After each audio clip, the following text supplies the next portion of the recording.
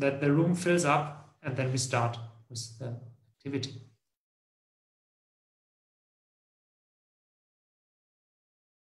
Now we are also live on Facebook, so greetings to all our viewers on Facebook.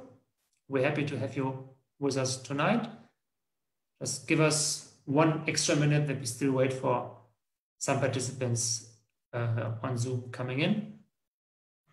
And prepare your drinks for the video, which we'll see soon.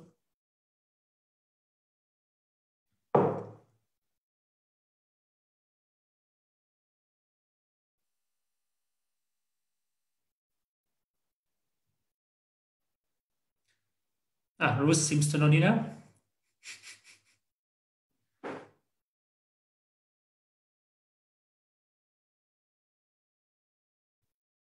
We just give it 30 seconds, and then the other participants can still come in anytime.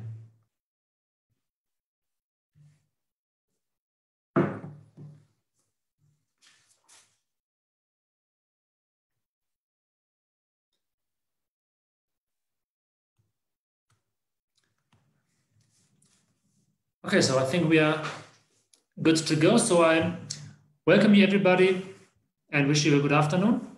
Welcome to the launch of our second film on Kenyan business heroes. And today a feature on the struggles of Miss Ruth Abade, who is with us here today. I'm very happy about that. I am Dr. Jan Czarnicki. I'm the country director of Konrad Adenauer Stiftung in Kenya. And before we start the seminar, let me please give you a short update in the background about our foundation. So Konrad Adenauer Stiftung, or short KAS, is a German political foundation that works on democracy and good governance all over the world. And we always try to connect the stakeholders in the country we work with stakeholders in Germany. We believe that democracy needs a fair and inclusive economic system. And one concept that we offer to support this fair and inclusive economic system is social market economy. We as KAS would like to make this concept better known in Kenya, and we hope that it may be used in debates about economic reforms that actually, as you all know, coming up right now in times of crisis. After the crisis, there comes a solution. So maybe aspects of social market economy may be something to consider here. And that is also why we, to make this concept better known, started a series of short films that should highlight basic aspects of social market economy. We had the first film about 2 months ago in which we showed the struggle of Dr. Maxwell Okos, where we could show many aspects and many obstacles that an entrepreneur has to overcome in Kenya when he or she wants to start a business. Today, in our second film, we show how Ruth Abade especially worked on social questions as an entrepreneur, and what you need to consider to make your business work well, to make you earn money, but at the same time, make sure that your employees also don't suffer. That's a basic aspect of social market economy, because social market economy means that you have a free market where you can start your business and let it run freely, but at the same time should consider social aspects like the welfare of your workers. And social market economy means that you should not have an advantage if you treat your employees badly.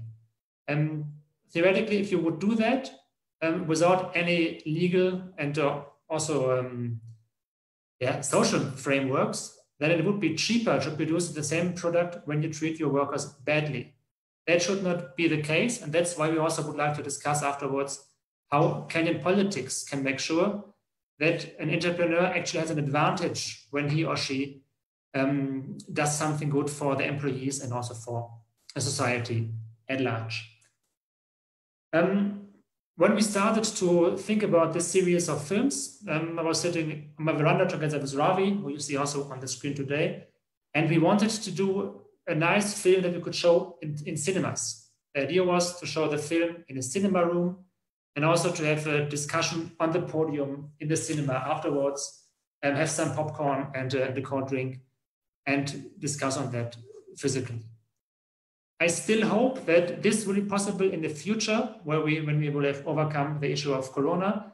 But at the moment, we cannot do this. So we tried to do the best out of that and do a webinar to showcase the first film about 2 months ago.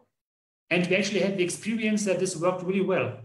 So we had lots of feedback, lots of viewers.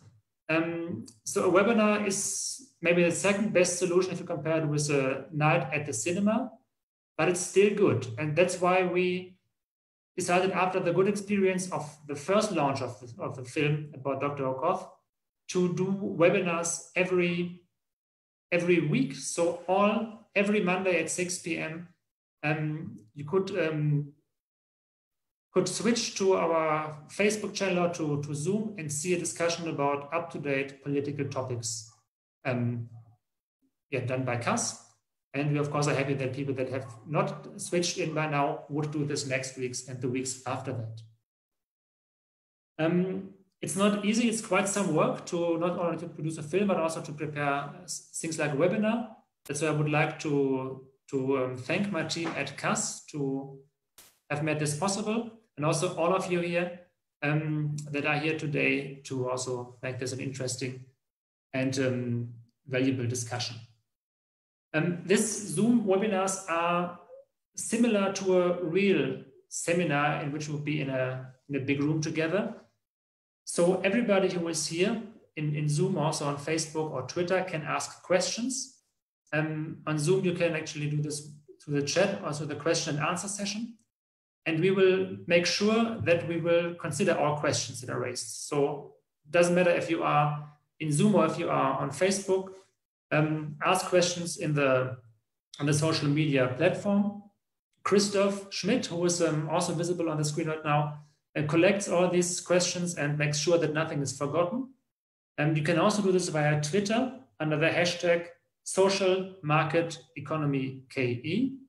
And also on Twitter, we will follow that and make sure that everything is replied to. If it's not done live, because we only have 1.5 hours, answers will come over the social media pages. Yes, so I don't want to bore you any longer because I'm looking forward to the film very much. Our moderator, Josiah, will, after we see the film, will introduce the participants that are here with us today. And then I'm looking forward to a good discussion and a great film. So without further ado, I wish you a wonderful film. Enjoy it and see you after the film again. Thank you very much, Jan, and everyone else who is on board. Under ordinary circumstances, that is the point when everyone else would be giving you an applause to clap their hands and say, you've done a good job doing the introductory bit. But now on Zoom, we know people are clapping with their hearts or at their hearts. Generally, as you've been told, this is the second launch of the films. The first one was about Dr. Okoth, who did an exemplary job. And today we actually featuring another person who has done an exemplary job within the Kenyan scene. With us today, we have a great panelist of team that are going to incisively give you information and answer your questions. But sometimes they're also going to ask questions amongst each other so that they can just get to understand in context the aspect that we're discussing. If you're a participant, please kindly do follow us on Twitter. That is at CAS_Kenya. And we have a conversation that is going on using the hashtag #SocialMarketsKE. Please kindly do follow through and ensure we engage online in every possible way. Today, we have amongst us a gentleman who for a very long time, he has been in the political scene for a longer period of time. So then he understands the political landscape. He is the executive director for Ford Kenya. Sir, you're welcome. I know the last few weeks it's been upheavals, but to see you here, then we know smoke has been quelled and you're finally here to roll with us and tell us the political scene has been in pertaining to some of the things that we're discussing. Is called Stephen Kesa. Sir, you're welcome. Also with us is a personality who has graced your living rooms on a number of occasions. Now she's with the Metropole Television. She's called Terian Chebet. Also, as you've heard, Jan is also a panelist who is just spoken to you. The person who has made this together, the idea behind the TV, and also the director of the film that we're going to see today is none other Ravi Kamalkar, who is the director and the CEO founder of Kama Fiction Africa. My co-moderator is going to be Christoph, and is going to be the technical guy behind the scene questions that you see. When they come to the fore eventually, then you'll know that it's Christoph who has brought them on board. Finally, ladies and gentlemen, we have the lady of the moment, the heroine of the hour, none other than Ruth. The story is going to be, it's going to move you, and you're going to really look at it and wonder, say, so great things are happening in Kenya, great things are happening in Africa, great things are turning the tides. She's an impeccable lady, but before I extol much of her, I'm going to roll over this to my co-moderator, Christoph, who is going to cue in the film that we're launching today. Christoph, I hand this over to you.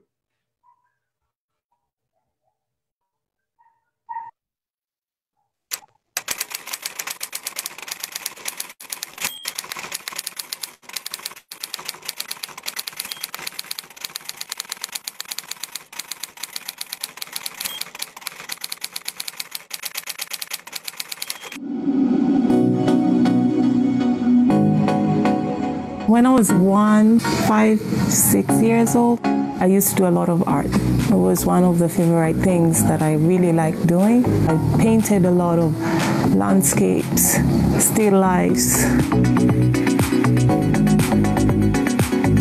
Now I can call myself a designer, you know. I can be able to say that I've become good at it also because of practice and doing it all my life.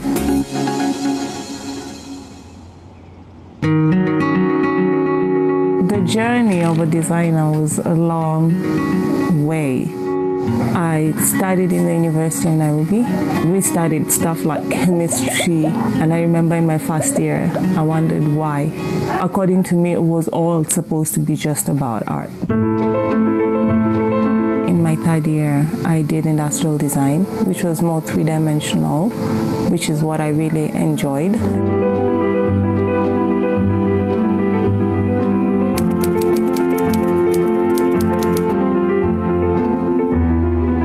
Finished university. We had a mini exhibition at the Goethe Institute where my year decided that we wanted to showcase work. Someone saw it, and that's how I got a job. It was mostly interiors, that's what my boss did, and I came in as a product designer. It was also more like a learning experience. During that time, we decided to challenge ourselves into something different. And I remember her saying that she'd applied for as an exhibitor for the Kenya Fashion Week then. Her idea was to create garments that light up in the stage, like metal outfits with like, the brief comes out and it's all supposed to be in fabric, and we're like, oh. I started learning about like fabrics, how they behave, complexions, color. I did that for 2 years in a row, and I was just, I needed something more. I got a job in an NGO. I was pretty young, maybe 26, 27. And I had to manage artisans and the students and create a symbiotic relationship between the two of them. Working at the NGO helped me understand you need each other. It's not about just crafts and hobbies, but it's about being able to change someone else's life by creating employment.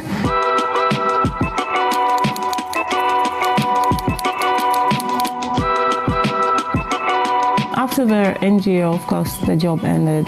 I needed a full-time job. I needed money. The easiest thing that I knew I could make money with was fashion. And it was a way for survival, to be honest.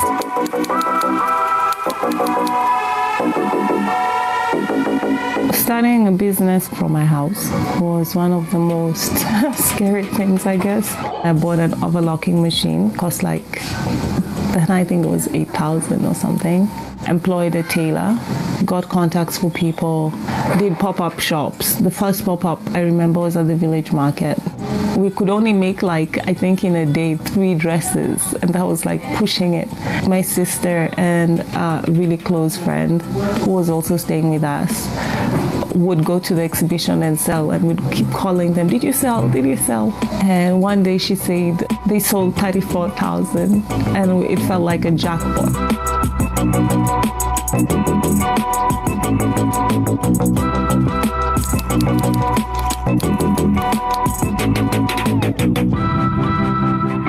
Working with the tailor was a challenge. It was a very difficult, telling him what to do and how to do it. He was more skilled, he had more experience. I knew what I wanted. One day he just said, oh, I got someone who's going to pay me more money, and left.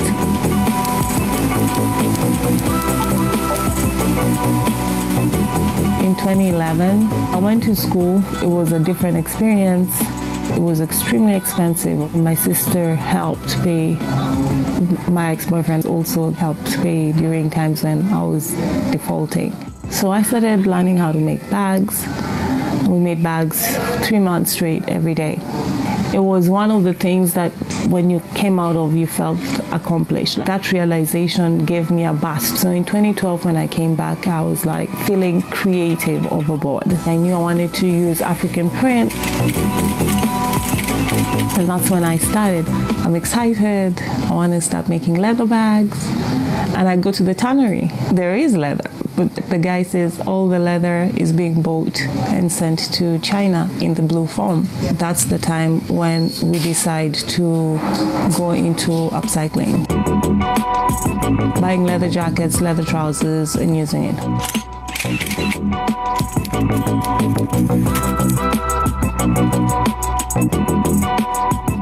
It never crossed my mind that I needed to borrow a loan from the bank. The bank needed something that I never had, a car, a title deed. So it never crossed my mind that I had to go to the bank and get money, no. So I made money out of corporate work, making uniforms and all this stuff, deadline after deadline, searching for material, making samples. And the time came when I was just like, okay, I'm done. Reduce the amount of corporate work, became more authoritarian about what I really wanted to do.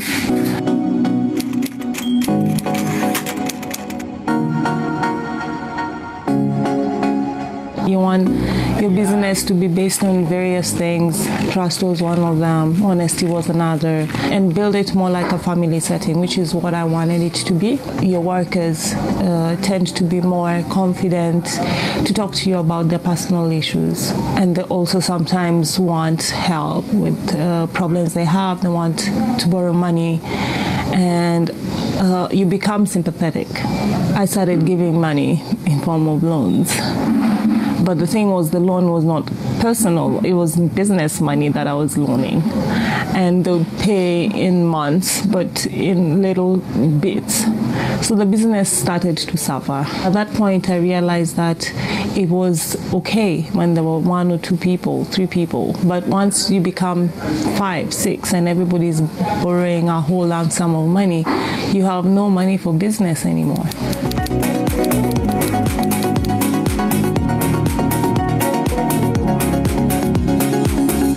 It was emotionally frustrating and draining, always having to carry everybody's burden behind your back. And I said, if we keep going on, we're not going to be able to have anything running as a business. We have to come up with a solution. And the solution was that we save money every month. Everybody contributing means everybody can kind of be able to withdraw money off it, to use it on one of those cloudy days when you really need the money.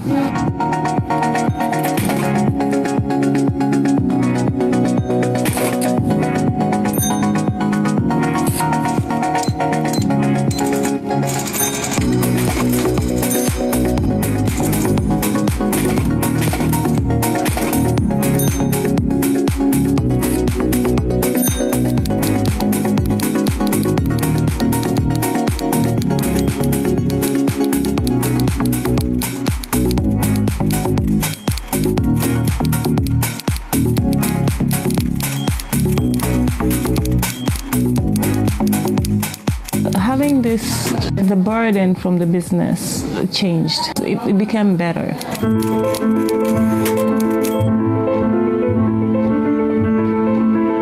Have I thought about going to the bank and take a loan after all these years? No. I've tried once when I thought, oh, I need to buy more machinery, I want to expand this thing. I didn't get it. The fact that I have had so many employees and then I have so much overheads. I feel like I already have too much on my plate. I don't want any more. Do I enjoy my success economically? Not really. But psychologically, yes. Having a business that has been the way it is now has been based on the fact that you have to learn to respect each other. Because I feel like, one, I have a team I can depend on. Two, I have a team I can trust.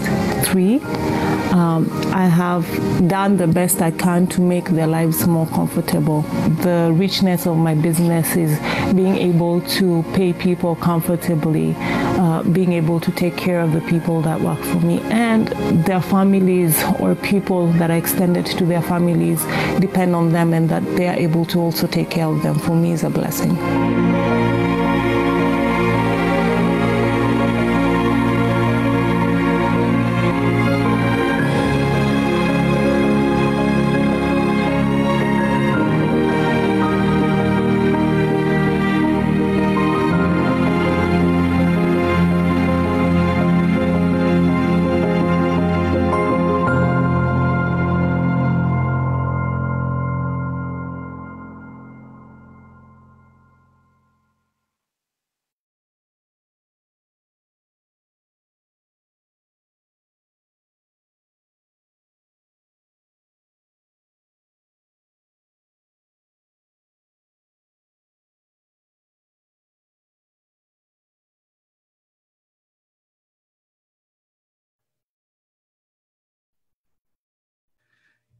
Sorry for that. Ladies and gentlemen, that is Ruth Abade, the founder of BlackFly Designs, a lady who has made strides within the country and even beyond the borders.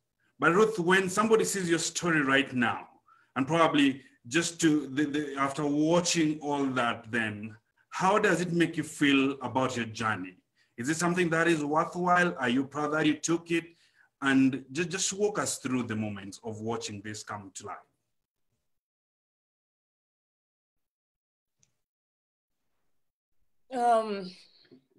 I think it's been, the journey doesn't stop. Every single thing you do, every moment you have always has like challenges you have to face. I think it's also a little bit different because if it's not a hobby, I mean, designing is I knew for sure I wanted to be a designer. I didn't know that, when you start a business, how people say things like, no one really tells you the more people you have, the more challenges you get. No one tells you that. You need to have more people, So it's been like you have to learn the trades on your own. And all those challenges, I think, are also different depending on each person's business and experience.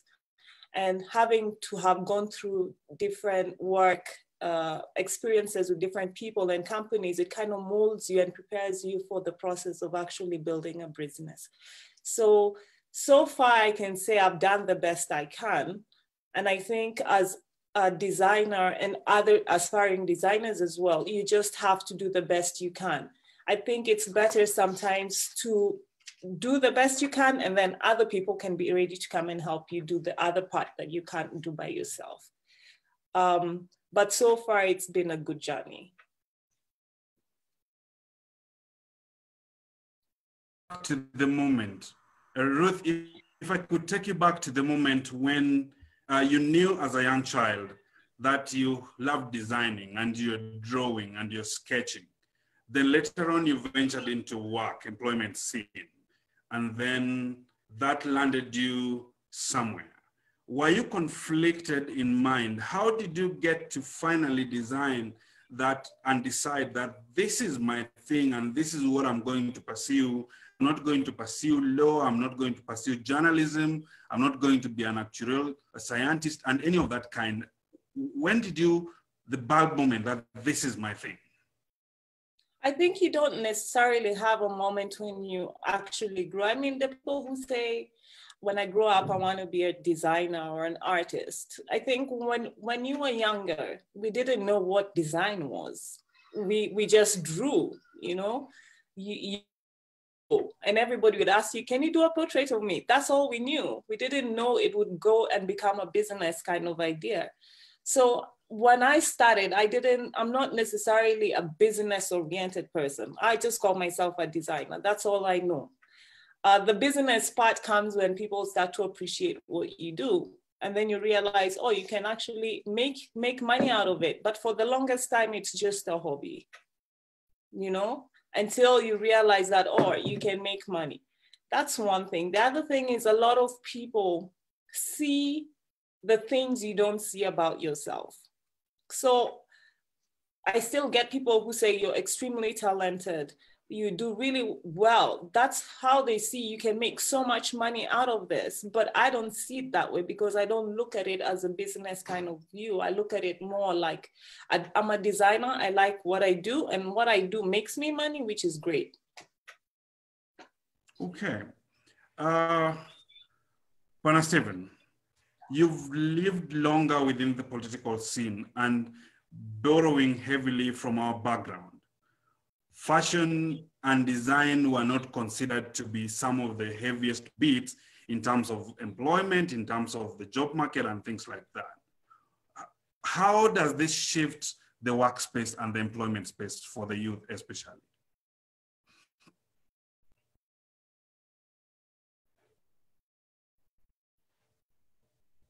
Please kindly put on your microphone. Your microphone is off. Thank you. Can you hear me now? Yes, we can hear you. Thank you. I start by congratulating our dear lady for the long journey that she has trekked up to where she is.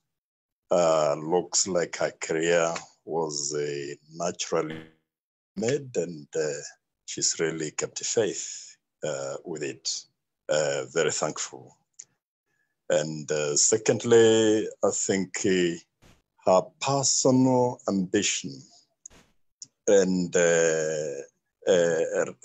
let's say actualization, that is in terms of wanting to do what she wants and not what others want her to do, I think is the best quality and the character I've seen in her. And I wish her well in this long journey. And the third important thing I've discovered about her is the distinctive motherly, sisterly instinct in her behavior, in her character, that makes her workers look like her sisters and brothers or siblings, and not just people coming. Not taking a casual attitude towards these very important associates who keep her work going. And this is something very unique, very peculiar, that is not common with most employers. Most employers are very ruthless, very selfish, extortionists, and she has stood out as a different being in this industry, and I like her for that. Now, coming back to the challenges facing our youth, I think hers is a singular case because she has decided to do what she wanted right from youth up to where she is. She hasn't lost her way anywhere along the way, although she got into employment somewhere, but she realized that is not her calling. Her calling is to employ or to actualize herself. And I like that very much. Now, how many of our youth look at life realistically in that manner? This is the big challenge that we have. And this is the center of unemployment in our midst. And the biggest challenge that our government have, because it has a big section of the youth that it has to employ to keep going. And yet we do not have enough jobs, even to absorb a quarter of them. So giving a political approach to employment resolution in this country, from my little experience, is not a small matter, because most of our leaders are money hunters. They want quick wealth. And unfortunately, they have passed this disease to many of our youth, such that any opportunity they get closer to an organization, closer to an enterprise, is simply to take as much of what they can from it, instead of giving in the much they can to make the business or the enterprise grow. So how our dear lady has managed to school the few workers she has into understanding that her enterprise is theirs, and together they must put in as much as they can, is the best thing and the best example that we must take to the youth in a big way. Yeah, so that those who can borrow from her leave, I think, do that, and the unemployment rate will go down. Okay. So when we were doing the chit chat the other day on Friday, one of the questions that was asked, and I know many people would want to ask as well, is how do we identify the business heroes that we do feature? The last time it was a doctor, today it's Ruth. I know next time it's somebody else. So let's come up and identify this is the hero that we're going to talk about.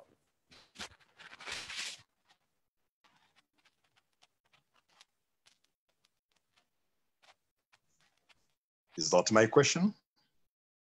That is for Dr. Yan. The question is for Dr. Yan. Thank you. Sorry, the audio was not perfect. Yes, I can get back again to the evening when I sat on my veranda with Ravi. I'd like to come back to that point where we were structuring these series of short films. And we were discussing about who could be the business heroes. And as I also described last time, we did a research on that. So we actually had people researching on people that have an interesting business idea and that also have an interesting story to be told. So we didn't want to look for somebody who just received some seed money from development agencies and could just start a business smoothly and had all their support. We were looking for people that actually had an inspiring idea and had to fight all the way through. And I think that's also well documented in the film we just saw, that Ruth just didn't start doing what she does now, but there were many steps to be taken, and there were also many points where it maybe also could have gone somewhere else or could even have failed, but it did not, because she carried on doing what she wanted to do, and she overcame all the obstacles. And I think for this film we have today, it's especially important, and that's also why we wanted her to be on the film, that the story doesn't end where the business is established, but it goes on, because then, as you just said, the more you grow, the more difficult it gets. And I think if you want to have a growing economy with also with lower unemployment rates, we need businesses to also grow, as Stephen just said. And that also is something to be discussed today, and also maybe in the days that follow this discussion, with And what can be done in the political field? What policy frameworks do we need to also help small or medium-sized companies to grow and to make it easier for them to grow, to create more employment? And that's also what we can show with the film of Ruth right now. And that's why she fits wonderfully into this series of films. And we actually did not decide on a third video right now, so we will need to do other research for that. But it's not that we just pick somebody we know, but we do intensive research on people that fit well to this series and tell an interesting story that hopefully is an inspiration for people that look and watch us today. And what is always important for CAS activities, that after that we can do something concrete out of that. So it's not that we just want to watch a movie or watch a film, but we would like to start a political movement out of that. So that's... Okay, thank you so much, Jan. Cherian, I'm coming to you, and I'm going to ask you this question on the capacity as a media personality, but I'm also going to ask you this as the chairperson of the Pan-African Women Entrepreneurs. And where is the space for women entrepreneurs in Africa? And where is the space for the women entrepreneurs in the media? Do you think that the media helps cover the women entrepreneurs a lot? Well, thank you very much for that question. And just before I respond, I want to thank Ruth for sharing her story.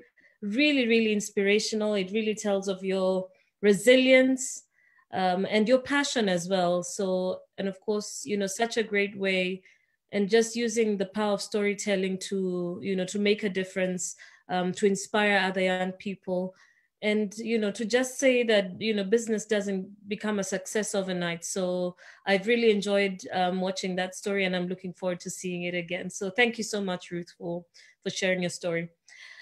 On the issue of women and women entrepreneurs in the media, suffice to say, we know how, you know, the Kenyan media space has been, especially over the last couple of months. So the challenge, the onus is up to us as women in the media to begin to find stories, you know, such as the story of Ruth, the story of Maxwell, as well as we saw the last time, and making sure that more and more people get to interact with such incredible and amazing stories that are happening out there. Yes, the media as we know it today is, you know, sort of flooded with politics and drama, but you know, it's partnerships like this that begin to elevate this conversation. It's you know, sessions like this that begin to then challenge us to ask ourselves the hard questions. Are we giving women entrepreneurs a platform to speak? Not only for them to speak and showcase their businesses, but just the impact that that would have on other young entrepreneurs, other women entrepreneurs, somebody who might have access to some sort of capital, but is just thinking, oh, let me wait for a job and see. So, well, the challenge is up to us.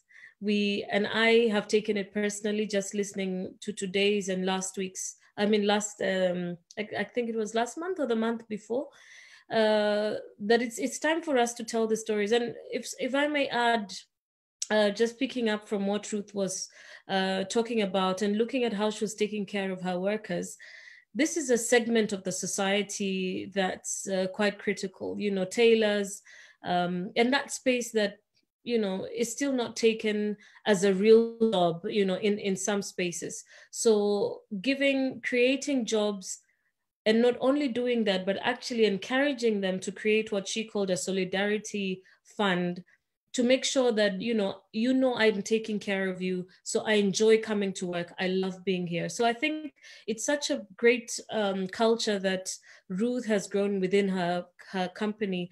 And imagine what the trickle down effect of that could be when other people, other entrepreneurs hear, because they go through the same challenges. And imagine if every small company decided, I'm going to take care of my workers. I'm going to encourage them to set up a fund so that all of us can take care of each other. I think that for me really, really stood out. And from a journalistic point of view, I'm now thinking, those are the stories that we need to tell, you know, of people who are making a difference to the economy, of people who are making a difference to the societies that they live in. Ravi, as the person who has given life to this story on film. Definitely there was life to this story, but you've given it life on film.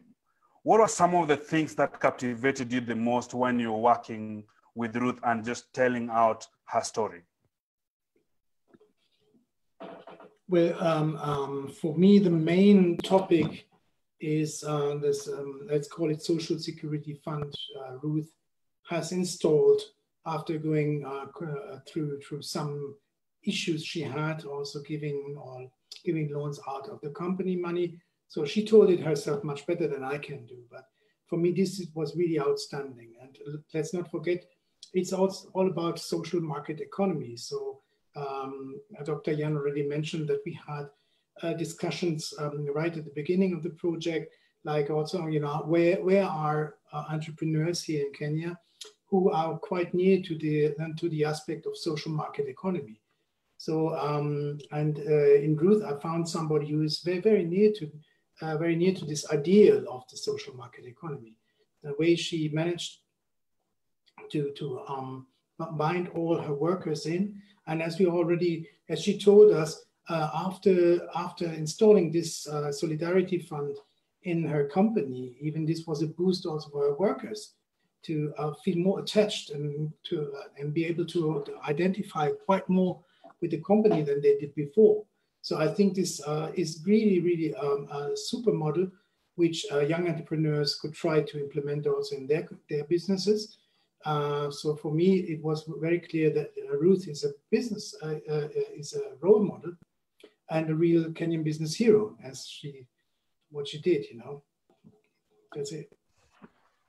Ruth, getting back to you again, could you tell us the details about raw materials, getting the right labor force? How was that experience and challenge for you to just put BlackFly together and have something that now works for you, both in terms of capacity of human labor as well as the raw materials that are available?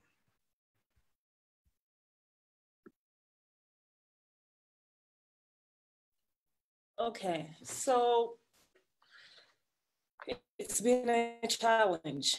I mean, you have to understand that when I began with a concept of, I think that's most business people, most designers, that don't always start with what you have. If you have 2,000 shillings and you have a vision, start with that. Just remember that for everything you do, save a little so that when you get more orders, you have something. You don't have to ask. You might ask because you might get more than you need, but at least you save slowly by slowly until you build it up. So it'll take time. I have traveled a lot. And every time, of course, when you travel, like when I was in school and I was studying, there's always this feeling when you come back home. You feel more Kenyan when you're abroad than when you're here, weirdly enough. So when you start to feel like that because you travel a lot, you always, when you get an opportunity to travel for exhibitions or any of those platforms, you really want to market your country. There's some sort of pride that you gather. Now, the thing is, because when I travel to the US, most of the things I want to support is African material. And that has been terrible. Why? Because I print my own fabric in Tanzania. I have to pay customs when I bring it in. I use cotton from Tanzania, but it's supposed to be free trade. We don't have cotton here. We don't have a ginnery here. We don't produce our own fabric here. And if we do, it'll probably be from China. So what do? I go and support the women who make material in Tanzania, buy from them and bring it. If I always have to pay customs for making fabric for myself, then I think, that's why everybody is using kitenge fabric, because you still pay customs and it's cheaper. I travel to Nigeria because I think the hub of fabrics is in Africa. Like in South Africa, they have their own fabric. In Cameroon, they have their own fabric. You know, in Nigeria, they have their own fabric, but it is really, really difficult to import fabric. Like the shipping cost is so high that it doesn't make sense. The customs? For customs, it's been an issue because I feel like the government is supposed to assist when it comes to customs. If you don't have fabric in this country, if you don't have cotton, for example, we want to use organic cotton. We want to help the farmers with cotton, but we don't have it. I don't understand why if I get fabric from Nigeria, or Burkina Faso, which is organic cotton, why I have to pay it. Like the government should let people have fabric for free. You shouldn't be paying customs because we don't produce it. I think the reason why you're supposed to have customs is so that you can protect the indigenous, you know, manufacturers. But what if we don't? We don't have it. So you're not necessarily protecting the small businesses, but you are hurting the small businesses because we don't have the material. So why can you give us the material so that we can be able to add a little bit of value and sell it so that when we sell it, then we make more money, you know? So that has been a huge challenge when it comes. And it's sometimes very easy to not look at it that way when it comes to bigger businesses, you know, like factories that import fabric and the customs are really small. But when you're a really small entrepreneur, usually you have big dreams. You want to export, you want to sell your things abroad. And abroad doesn't have to always be Europe and America. Like I want to be able to sell my things in South Africa. And I want people to add from Nigeria, add value and send it back to Nigeria. You know what I mean? But if it becomes so expensive, then you realize it's cheaper for me to produce to Europe than to send to Nigeria because then they're going to charge me cash in Nigeria, which has happened before. So it becomes really like a slippery slope to development. And I think some of the challenges that we're going through are small businesses, whereby we can't necessarily grow to a platform where you can now say, you know what, I can be able to not necessarily empower the people who work for me, but also empower the people who support me. So I have been able to, through a friend, get a project in Dadaab. Amazing. You know, people don't even know about it. There are 50 women, they have a women group, they produce really nice fabric scarves that they could sell to the world. That's 50 women is an industry. There's no real this through probably like NGOs.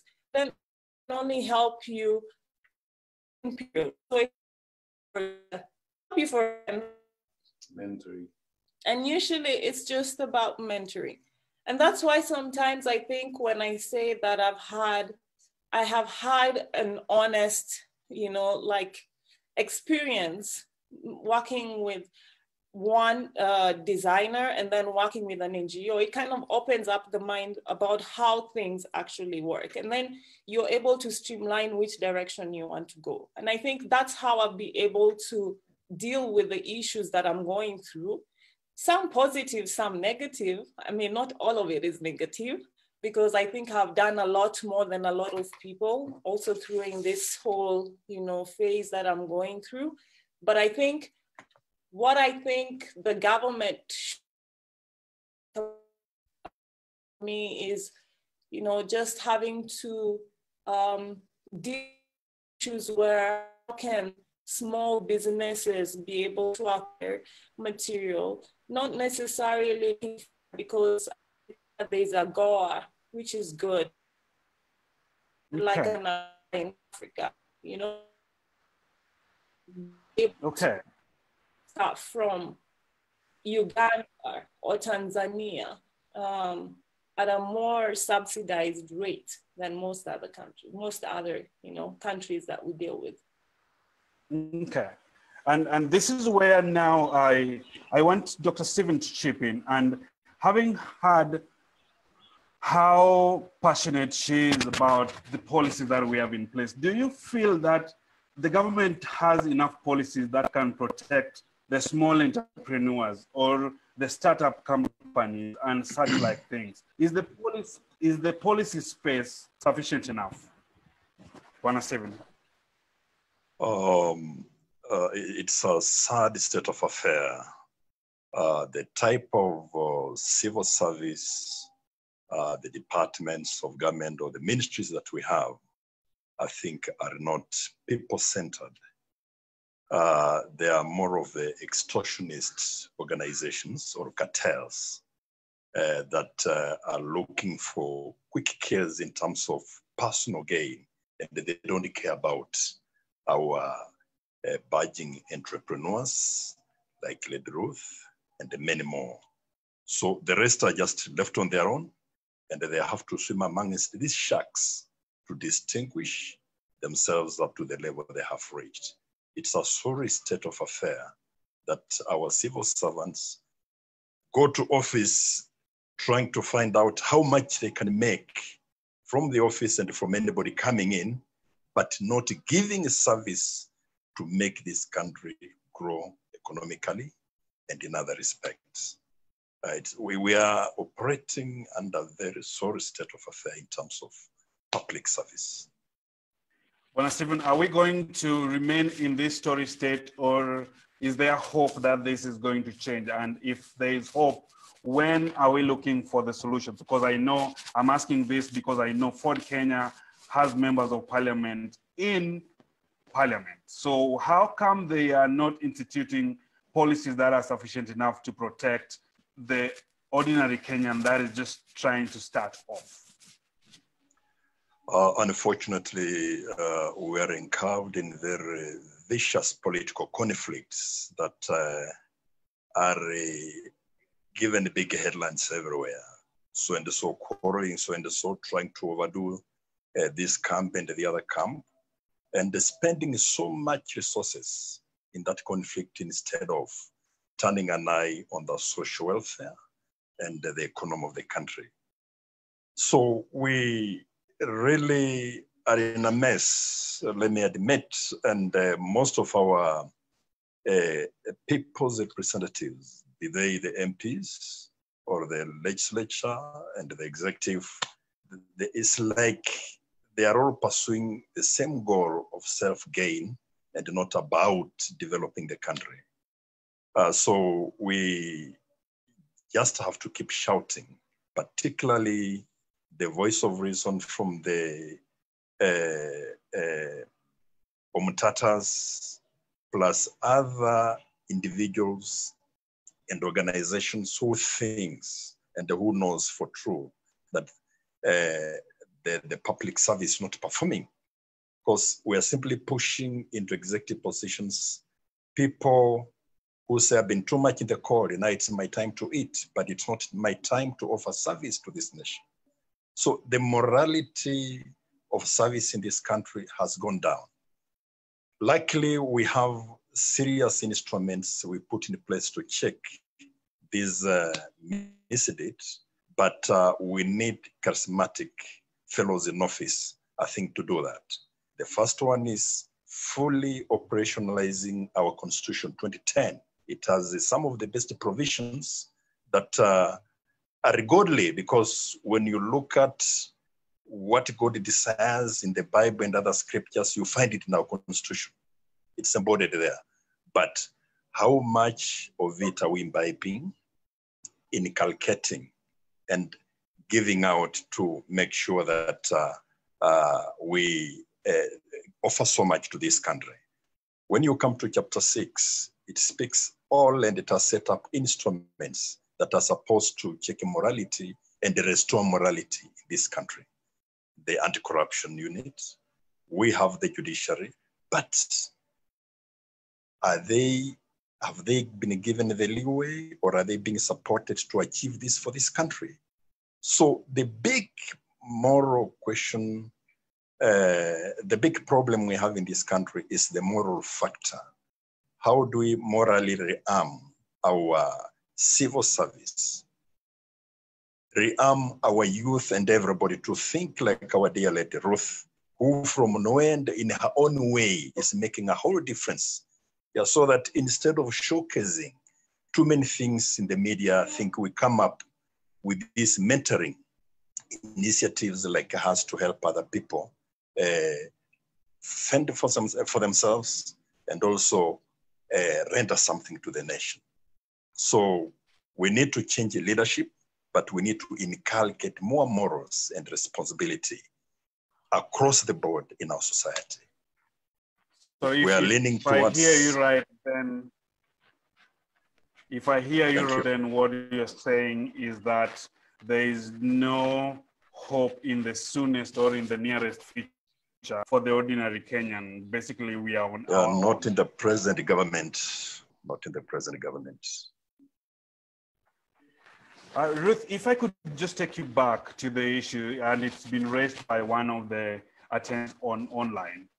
How has the second-hand clothes affected your work? Do you have a scenario whereby the market has been just tilted in favor of the local designs, or it's been tilted in the favor of second-hand clothes? And this also comes to accusations that probably the locally produced items are a little bit expensive. How do you respond to that? Okay, so for the second-hand market, I mean, I do a lot using the second-hand, the second-hand materials. Like I mentioned in the documentary, I use a lot of leather. Sometimes I look at it like it's a good thing, but at the same time, I think not, because, okay, so now at this point, there's no imports of secondhand clothes.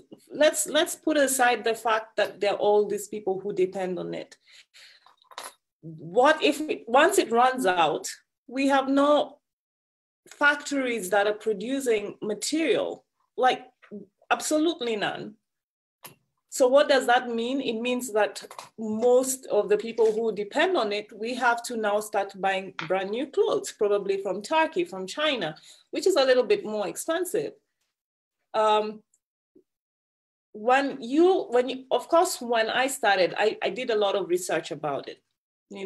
I studied a lot, and I think it's also important for a lot of people who do a lot of design to just understand what you're working with. The deals that happen with secondhand markets, you saw that in Rwanda when the government, the US banned it because it's a business. Someone is bringing in stuff in connection with, if I do this, I get this in return. We have a lot of secondhand stuff in the US, so we need to dump it somewhere. It's understandable. But at the same time, it's become a business. It's not charity anymore. It's become a business. When it stops, like now, there's no import of secondhand material coming in. What are the people who design, leave alone the secondhand people like me? Okay, I think I'm a creative, so I'll come up with a solution, but there are a lot of people who might not be able to think like me. But those people who just production in making fabric and reusing that fabric to make, they have like a greener economy where they're thinking, I want to reuse and recycle and upcycle. That's one story. But then if we end up having to use new material, then I think that's the problem, because I don't think the government has really thought about it. I don't think the government has a solution that when it actually does stop, will we be going to thicker mills or Rivertex? Does Rivertex produce, materials that we need? I need tannery, I need leather. Can I go to a tannery and get leather at a little bit subsidized rates, which I can be able to actually make and sell at a profit? I don't think some of those policies the government has thought about. I don't think the government has actually thought about the fact that they say that it's good for they'll be building an economy where we can actually produce our own stuff. But I don't think it actually does exist. It makes sense if it was done maybe like 2-3 years ago. We built our own, we produced our own cotton. There's no one doing no farmers there are no ginneries. So in other words, what the government is going to end up doing is still importing stuff, and probably from those countries that we actually still get custom paid for, Americans decide. If I thought about it in a more logical way, as someone who's working with materials like that, I think some of the things the government should have thought about initially was, like start thinking about putting farmers into producing cotton like they used to do in the 80s, build ginneries for it, figure out ways. There's a lot of new technology, spinners, because there is a place in Kitui that does silkworm, they make their own silk, like try and help a lot of people get into that. The other thing that I also thought is important is we have a lot of people who have meetings for mentoring designers, but we don't really have technical, like polytechnic, where someone can say, I'm going to learn how to spin cotton, we don't have that. So even if you actually build these industries, who's going to run them? Who's going to produce? All the young people are going to riding motorcycles, there's nothing that can make people want to go and learn. And I think having like mini polytechnics where you can learn how to do, like tailoring used to be done before, where you can go and learn how to spin cotton, how to grow your own cotton, it becomes easier for people to actually transition because they can actually see an added value when they actually get involved in it. But right now, I think the added value might not necessarily be for the young entrepreneurs who want to dive into it. I think it's going to be more for the bigger industries who will be producing it. Maybe they will be able to hire a few contract workers once in a while, but I think majority of the youth will still be left out, even though we are trying to build, an economy for the younger youth. Okay. Terian, one of the things that we've known is that the cottage industries in the European countries or in the American countries were really supported. As the chair of our Pan-African entrepreneurs, do you see that happening in the near future within our society, within the nation? And is there hope? Of course, there's hope. I'm an optimistic person, so I will stick with the hope for now, because without it, then what do we have? But I'd also like to echo what both Mr. and Monsieur Stephen and Ruth have said. There is the willpower really there. If I wanted to take notes when Ruth was, just taking us through the value chain and what that value chain, for instance, for cotton would look like, the kind of services, the kind of different businesses that can be really built and skills that can be built around an industry, the cotton industry. And it's not as if the government does not know how important an industry like that would be. But as Mr. Stephen mentioned earlier, where are our priorities currently? So as you mentioned correctly, Josiah, I'm a patron of the Pan-African Business Women Association, which is chaired by a deputy minister in South Africa, Pinky Kekana. And basically the organization is structured around what role can we play within the spaces that we're in to ensure when the AfCFTA, which is the Free Continental Trade Area for Africa, eventually becomes a reality, how do we speak up for the women? How do we get more women to find out where the opportunities are?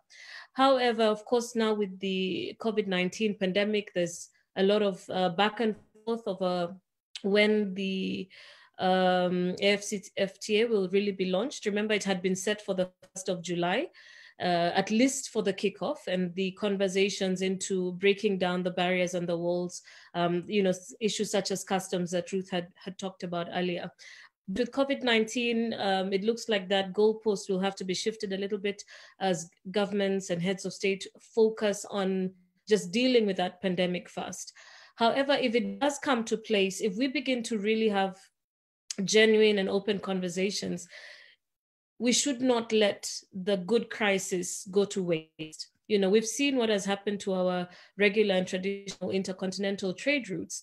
Let's talk of China, of Europe, and etc. But it does give our African states an opportunity to really relook at trade amongst ourselves.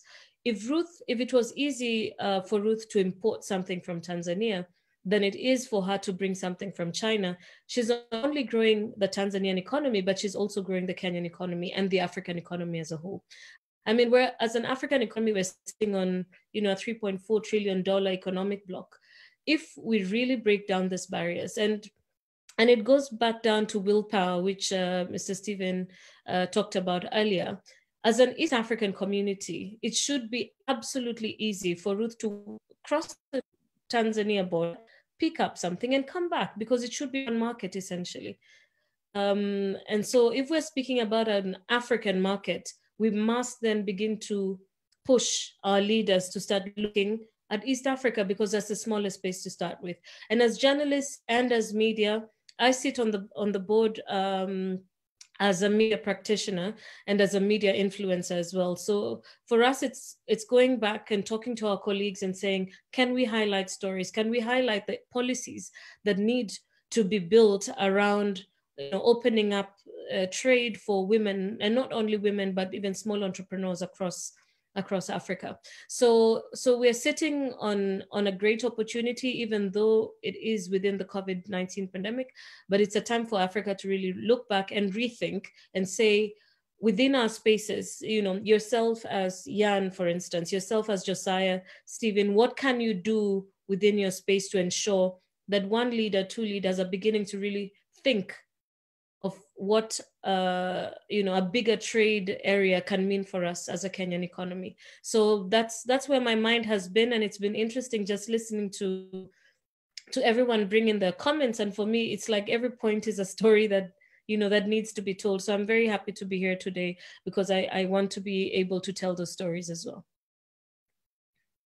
Okay, so at this particular moment, I hope every one of us is following the conversation via our social media sites, and I'm going to bring my co-panelists to just give us, my co-moderator to just give us an insight as to how things are from the social end. Are there questions? Are there things that we need to answer as concerns from the participants? Thank you, Josiah. So I've been looking up the discussion on Twitter and also on the chat, and there's a lot going on. So right now we are trending at number 3 with social market economy KE on Twitter in Kenya.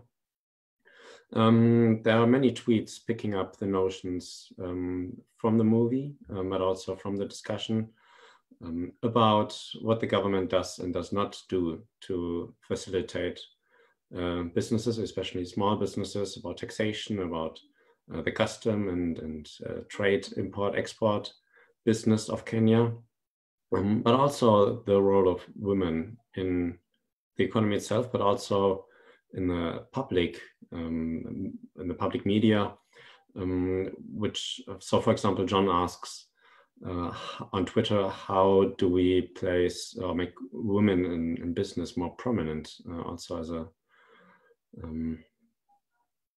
a role model for future generations, or for current generations who are still maybe in university, and who will be the entrepreneurs of tomorrow, if not today already.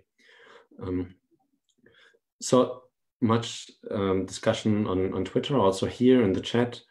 I see that Ruth is already answering some of the questions there. Thank you for that. So again, we are trending on number 3 and try to keep the numbers up there.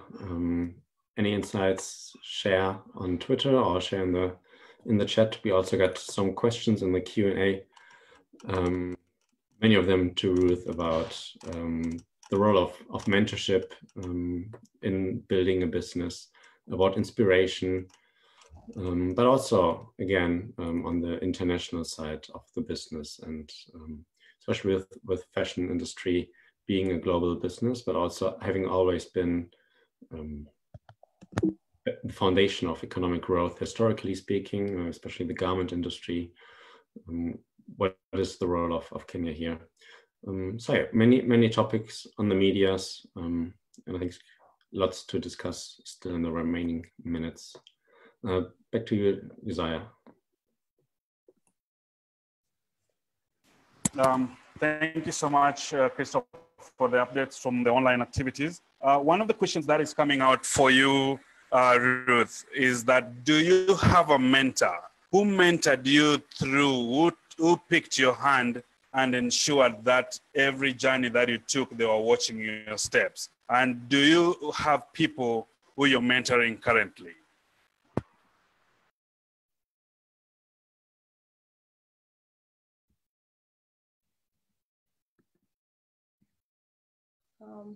Okay. So I think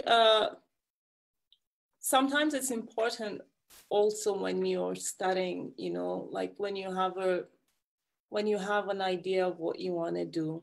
I think it sometimes starts with family, and I've been lucky enough to have, you know, my family understanding. Maybe it's also because I had an older brother who was an artist, so it was a little bit easier for my parents to understand a little bit because he did that full time.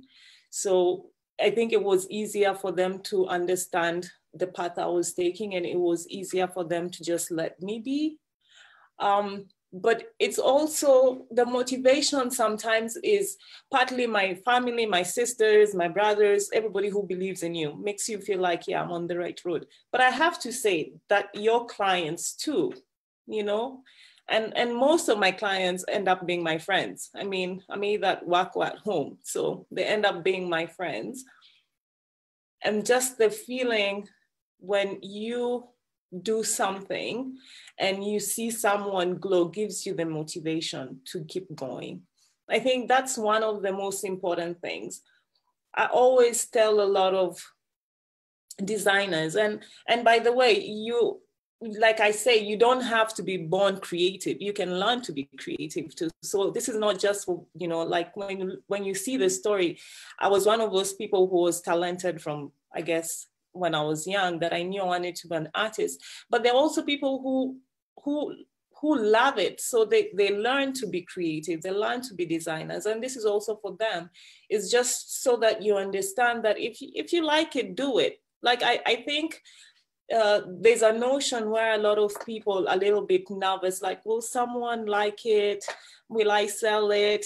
How will people think about this? Like you kind of second guess yourself. And even like me, being whatever I am, I second guess myself a lot too. But I learned to tell myself that if I like it, at least if I made a dress that I like and I never sold it, I'll wear it because I like it. You know what I mean? And so I always tell people that it's important to just do what you love.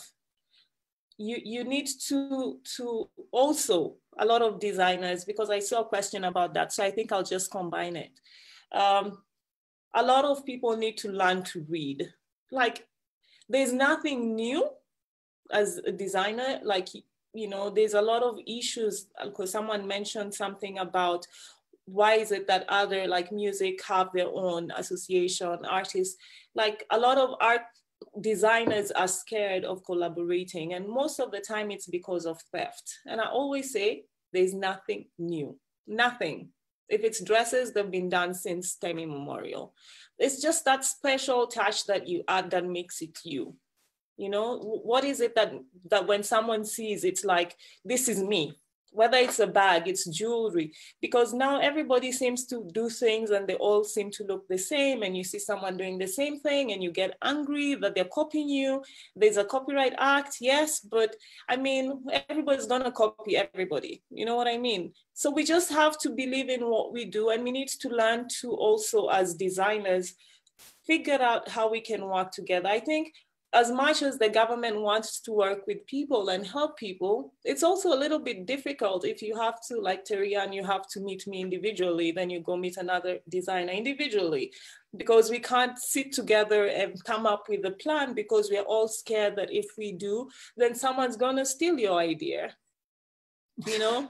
And that's what happens all the time as designers. It's like you're always very scared of working, of collaborating, because every single time you collaborate, then they're scared that someone's going to steal their design. So good. So that's one issue. The other issue is about, you know, we can't afford to copyright everything we design. We don't have money to be paying lawyers to go and, you know, figure out, you know, this design that was produced by this person, and you have to go to court and you have to pay the lawyers just for a design that should have cost you, what, 4,000 shillings, and you end up spending so much. So I guess that's why also a lot of people don't copyright their stuff. I don't. But then it also becomes flattery, but at the same time, it hurts as a designer when you create new things and people copy. So it's like a catch-22 when you're a designer.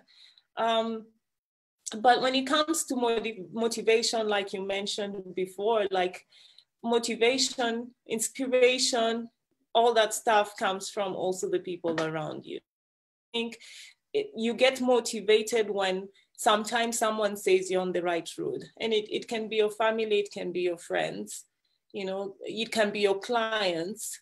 Just that feeling where someone looks at you and they say, yeah, this is really great, just makes you feel like, yeah, I think I'm on the right road. You might not sell a piece after a month, especially now with the COVID issues, but we always have to just remember that there's always a light at the end of the tunnel, really. I don't know if I answered all the questions. Yes, you've captured a lot. Probably the one that you'd come back to is if you do have mentors that you're mentoring friendly. Jean, one person is asking, Ruth saying something. Yeah, I mean, you asked me about mentors. If I have any mentors, no, I don't. No. I don't have mentors, but I mentor. And I have people that I mentor, and most of the people I mentor are my workers that I mentor. And I think just being able to teach them is an investment. Being able to train them is an investment. And that's why I think it's also important that when you're working with people who, like, you know, the people who work for me, my workers, you spend so much time trying to teach them the right way, the best way that you don't want them to go. So I think that's also one of the reasons why I mentioned, you know, you have to learn to pay them well, because you might train someone so well and then they leave you and then they go to someone else just because the money is better. So those are some of the things that I think I kind of tried to mention in the movie. But when it comes to me being mentored, no, I don't. I think no. I think sometimes I say, which might be quite arrogant and boyish, that I think I've reached that point when I feel sometimes that I know more. And I think I can only I think with all the knowledge that I know, I think the most important thing is to disseminate the knowledge I know and not just to keep adding it to whatever little that I have already garnered over the years. So I would like to have, like, you know, be able to have people to train, but that becomes a completely different job. Like, it's like I have to decide whether I'm going to run a business or I'm going to train people, you know. So for right now, what I do is just to train the people and mentor the people I have. I also have a few client friends who I'll give consultation, and I help them also to try and build their businesses where necessary. And that's like basically working with other people as well, just to teach them how to start and how to go about the ropes, so they don't have to make the same mistakes that I basically made when I was studying. And I think you saw Nina, she's one of the people that I work with. What about Karl Lagerfeld?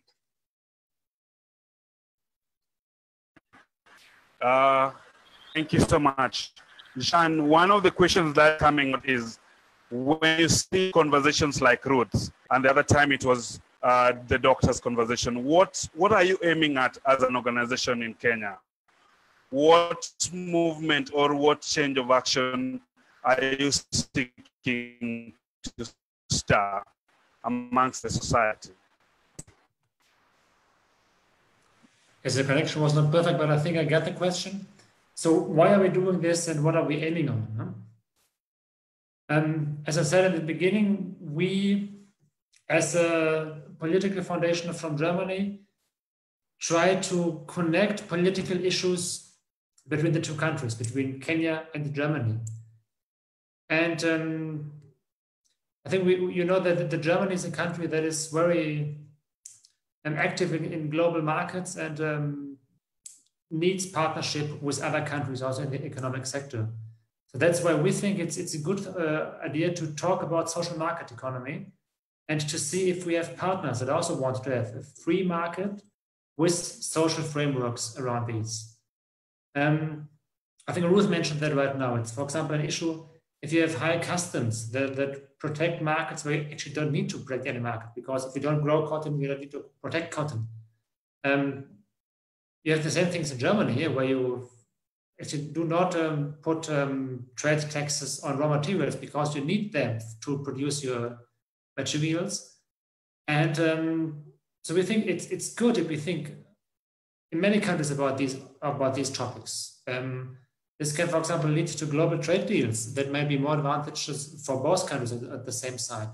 But there are many aspects about that. There's an interest on a high level, on high policy making.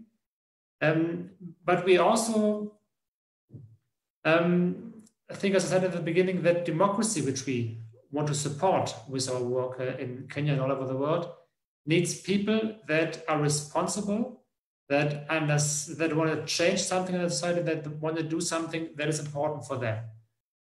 And one group that definitely wants good policy frameworks for themselves are entrepreneurs. Because as Ruth just mentioned, you need, for example, an enabling tax regime. You need useful customs laws. You also need some education background to have people that can work for you as employees. And we would like to support this process. And that's why, as I said also for the last time, we would like to kind of collect people through this discussions we're doing right now that would like to go with us to work on some reforms, some concrete policy reforms that can be small things, like pushing for maybe some subsidies for small companies, or to discuss about the customs regimes. And this is possible because we have the networks to the policy circle, as we can see by Mr. Stephen Yamshuda, who is here with us today. There are many people that we could find and try to team up with to come to some smaller creative solutions. And that's why I would ask all of you here in the panel, but also the participants and the people watching us today, to come back to contact us and to see what we can do together and how also our foundation, the Konrad Adenauer Foundation, can support any processes that lead to a social market economy, to a more social market economy in Kenya. And we offer our partnership for that because we consider it our task to not to teach things, but to be a partner in policy reforms that would be useful for entrepreneurs in Kenya, but also for Konrad Adenauer Foundation here. I hope that answered your question. Yes, Jan, it answers your question. And so then I noticed there's a lot of concern and questions from people who are wondering then how do they submit their documentaries or they submit their stories and they want to be part and parcel of this. Ravi, people are saying you've done a good job. They also want you to tell their story. So those are some of the things that are going to come through the conversation as we go on. But even beyond this conversation, I know it's something, Jan, this is just going to stoke a conversation to another level because there are several people like Dr. Okot. There are several people like Ruth, whose stories have not been told yet. So they might be able to come back to you or come back to Cass and say that we also want ours to be. Is there space for people? Yes, there's always space. I mean, of course, we don't have unlimited resources. So producing a film does cost money. Of course, we can push Ravi to do it for free, but also it's his enterprise to do films, so that won't work. So of course we cannot do this unlimited times, but we can do this once in a while. What people can do is, the best way is to contact us via our Facebook page. That's the easiest way. If you go to Konrad, #Adenauer, #Stiftung, #Kenya on our Facebook page, you can contact us there. And we look at this regularly and then would respond to that and then take it from there. So please do this here. Otherwise, if you cannot contact the Facebook page, you can also contact Christoph through the chat we're having here, and share your details. The best would, of course, be to do this in a private chat, that you don't disclose your details to everybody. But the easiest way still is the direct messenger service through Facebook, because then we can easily frame the people that contact us from here. Okay. So folks, again, that we have several beautiful stories that are out there. So if you know of a story that needs to be told, if your story needs to be told, you still have space so that then it can be articulated well. And if it passes the threshold of what we're looking for, then probably, who knows, it's your story that we'll be watching next time here. Ruth, I come back to you again, and this is now on the basis of the market. There are the people wondering that, are your products for the Kenyan market? Are your products for the international scene? And there's one particular question that I've gotten from Crystal Asige, the renowned artist, the musician. She's asking, is our fashion industry up to the standard of international levels, or what do we need to do to get to that level of the international aspects?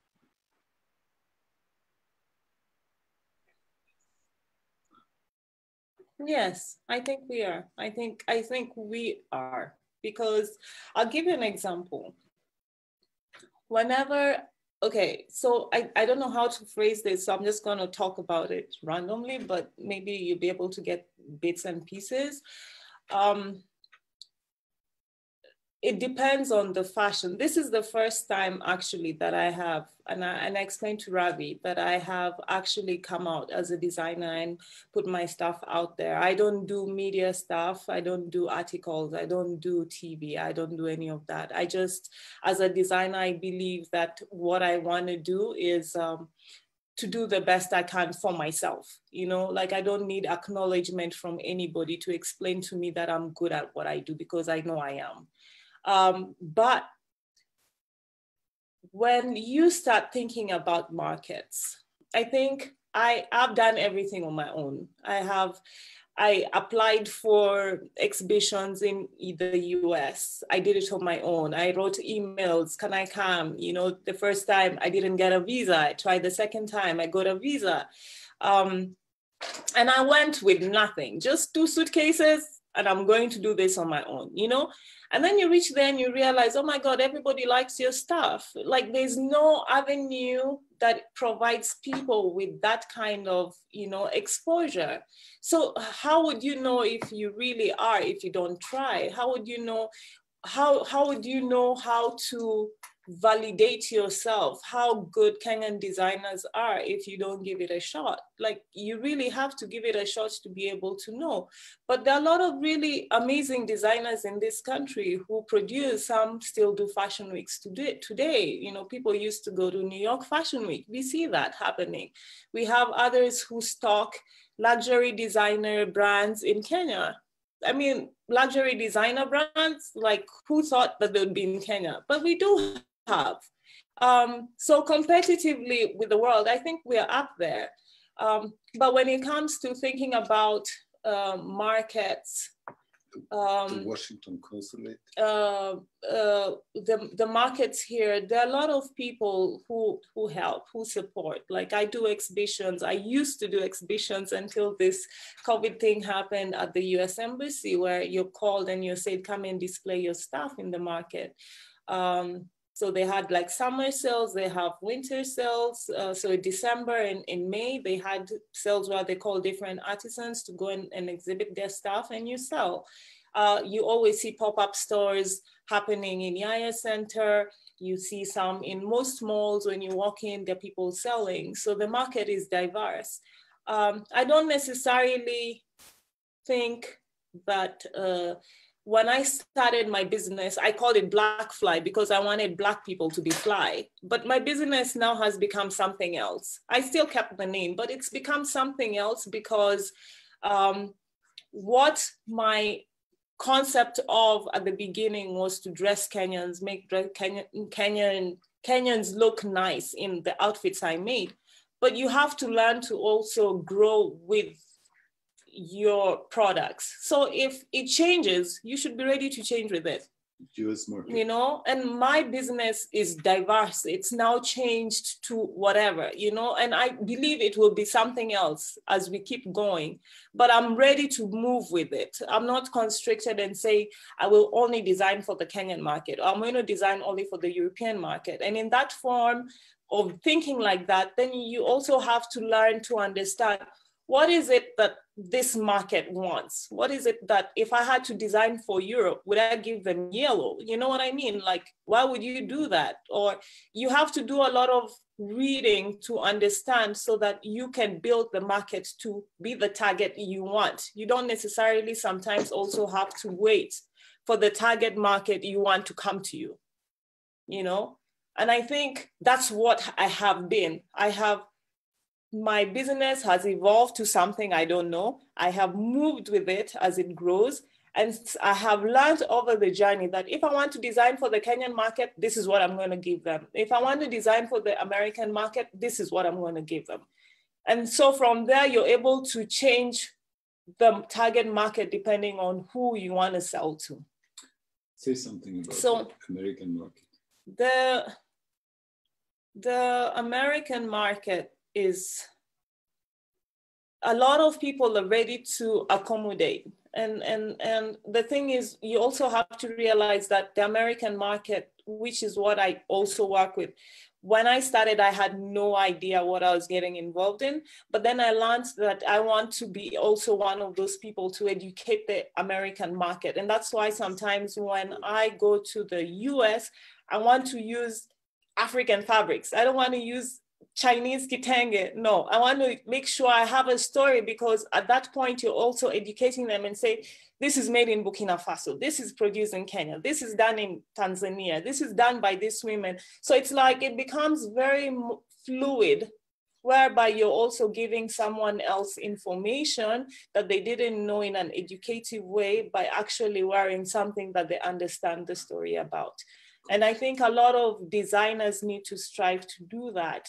Like, don't just think in a functional way, but also think in an educative way, because the educative way also makes you have to read to know. Because if you don't know, you can't sell something you don't know.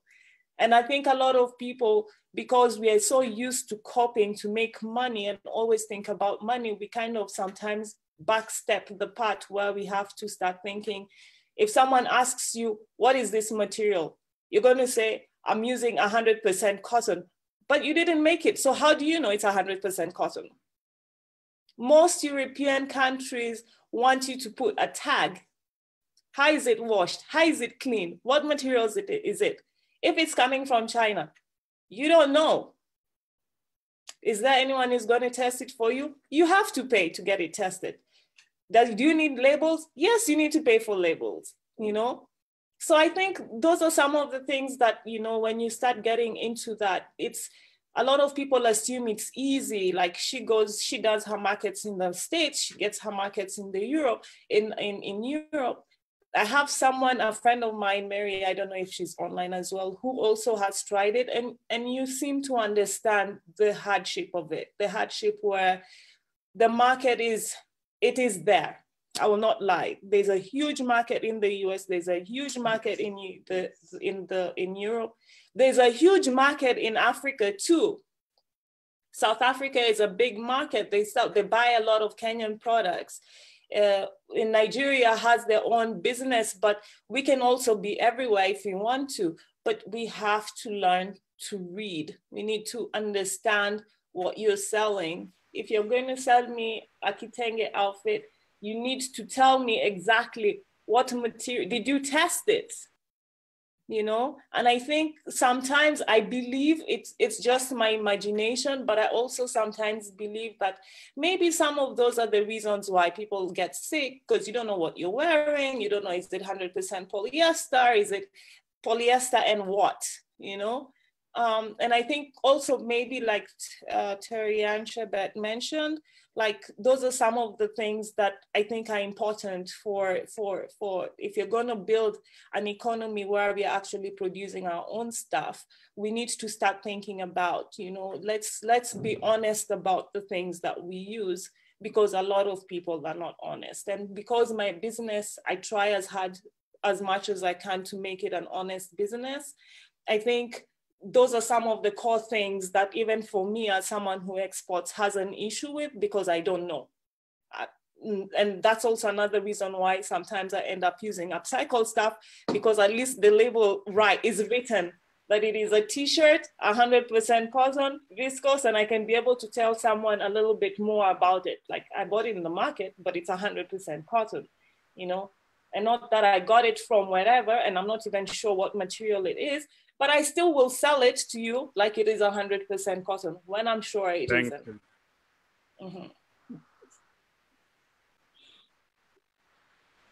Bwana Stephen, if I come to you, a number of entrepreneurs and a number of businesses that we do have, do they consider the social responsibility that they owe to their societies and communities?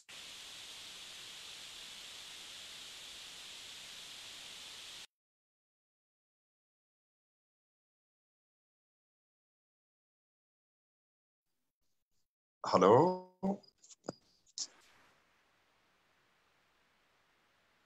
Hello? Hello? Bwana Stephen, can you hear me? You went off at a point. Please come again. Hello. Yes, we can hear you. No, I can hear you. Yes, I am saying, can you come do again? you feel that the entrepreneurs and the businesses that we have, do you feel the businesses and the entrepreneurs that we have consider the social responsibility that they owe their communities are within the society?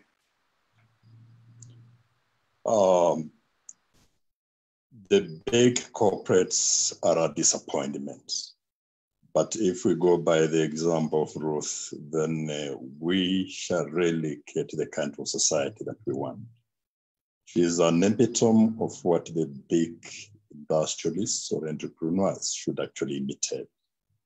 And that is the kind of society that we need, because we must pay much attention to the nation's social welfare, and she has a lot to teach us about that. And I would want to see this reflected in big business upwards.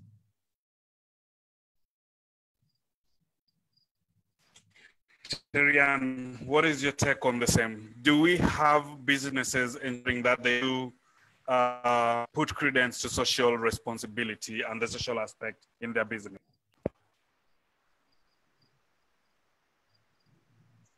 Is that still for me? Hello? That is for Terian. Terian, you could just have a rejoinder for the same.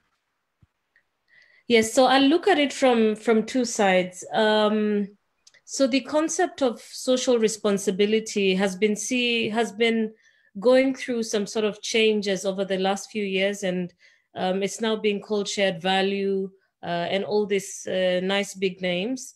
And because a number of some of the big corporates, especially, well, the private sector, some of the leading companies, sustainability has become a pretty strong arm of the organization. So we are beginning to see a bit more honesty within social responsibility when it comes to using the shared value concept. So the business is still making money while doing good. So I prefer the shared value concept other than just the CSR traditional concept, because I think, you know, for a business to be honest, then they need to make money as they're also, you know, doing good. So that's on one side of it. On the other side of SMEs, I think there's so much that can be done. And just before I get to that, I want to pick on something that Ruth mentioned about ethics. And you know what she feels as a clash of credibility when it comes to people supplying. You know, they say this is 100% cotton, yet it really isn't, because they don't really know. So ethics is a key component of the social economy, you know, and integrity. So even as we think about giving back to the society, then ethics has to come back in a pretty strong manner. So you know, it's perhaps there's a lot of red tape around CSR and shared value within the corporate spaces, but there's so many small businesses in Kenya today, because I mean they make the majority. They employ 70% of our employable people in the country today. So if each small SME is challenged to do something in terms of shared value, not necessarily in terms of CSR, you know, it does give growth and impetus to, you know, the growth of the social enterprise sector or the social economy sector, so to speak. I'm looking at a space like the COVID-19 pandemic. You know, the social economy grows in times like this. You know, there's so many social challenges currently going on, but then there's also a space for social enterprise to then address all these solutions, all these problems, to provide solutions to all the problems that we're seeing currently. And that, you know, does not have to be CSR, but it can be shared value. You know, I'm making money by seeing that there's a problem here, I can solve it, but still make money. And it doesn't mean that you have to be you know, a billionaire of sorts. But in our own small ways, in the small businesses that we're running, can we create shared value? Can we take care of our employees better? Can we set up, you know, some sort of funds such as what Ruth has done for her, you know, for her company? Can we talk to insurance companies and negotiate deals on healthcare or health, you know, packages? So I think there's so many ways in which small businesses today can take advantage of the many challenges that are happening, and not only make money from that, but actually create a difference in the society that they're in. Ravi, just on the same, Ravi, I'm coming to you on the same aspect of social responsibility. And this is when you provide a wider view in comparison to what is in Germany. What are some of the things that stand out when it comes to social responsibility with the entrepreneurs and corporates when it comes to this society?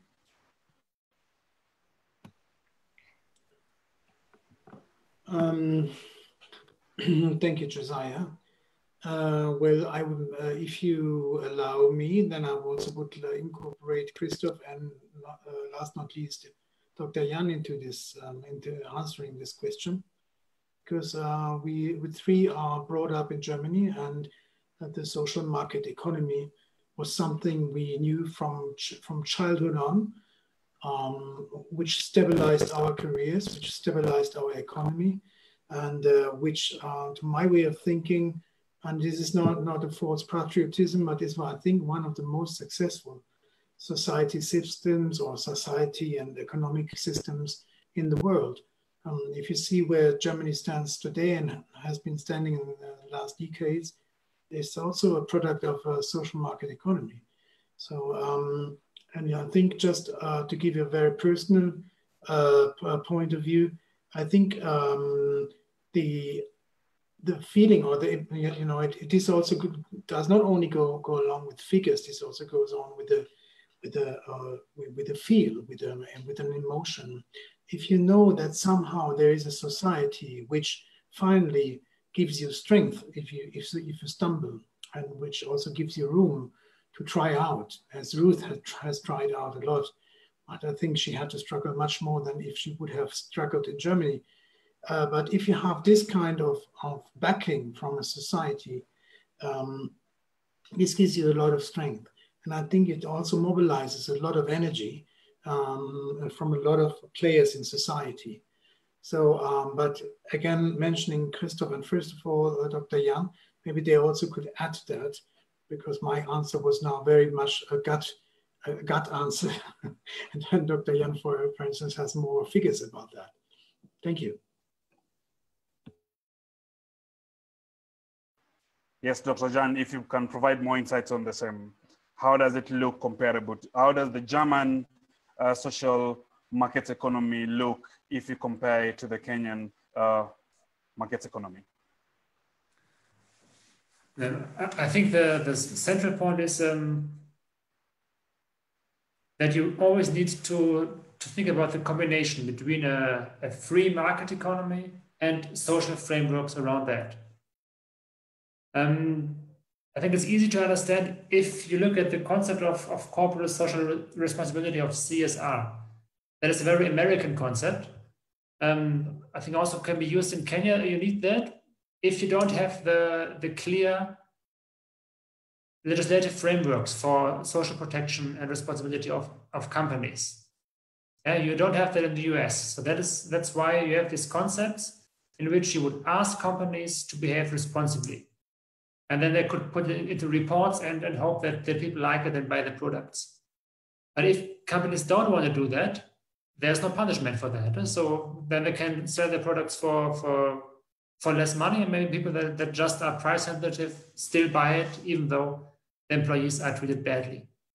The German solution was that even though you have a free market, you would introduce clear laws and frameworks on taxation, on labor regulations, and other things that actually are also controlled, that force companies to behave correctly.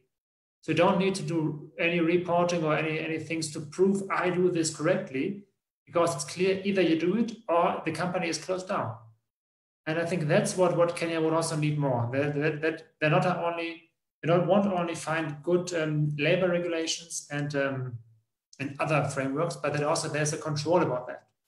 So that people actually know, yes, I do have somebody did find a good enterprise and earns good money, but he or she does this because he also or she also adheres to the laws and regulations. And I think that's very important. That's, I think, something that also Kenya could do a bit better, because in many cases, people and businessmen or women that behave really badly get away with it and earn lots of money, but everybody around them suffers from that. Of course, it's not always the case, but you have these examples. And that is something I think that could be discussed, to have stronger frameworks that actually look after that you actually adhere to the rules. And as Ravi proposed, maybe also Christoph would like to add something on social market economy in the context from the German experience. Thank you. Actually, not too much to add. I think the key point of the social market economy is that it's different from a state capitalist economy, in that the government or the state actors do not directly interfere in the market, but only go there through the framing order of the market. And the government has to do that, because otherwise there will be that race to the bottom that Jan just described. And but still the government itself has no place in the market, because the market is open to producers and to consumers to reach a free agreement. And only on the places where we see that agreement is somehow against the public interest, where we say, okay, there's a product that should not be traded on the market, maybe drugs or weapons or just something that's unethical, or where we see there's no fair competition between the people joining in on the market, on the consumer side or on the producer side, on the supply side, then also the state has to intervene to make the competition fair again. But that's the only role that the state has to play. And that makes the market, the free market, a so far free market, efficient. That's where we generate wealth and welfare for the society, and that's where we also then get the profits to introduce the safety net, to then have more market actors and more trade on the market.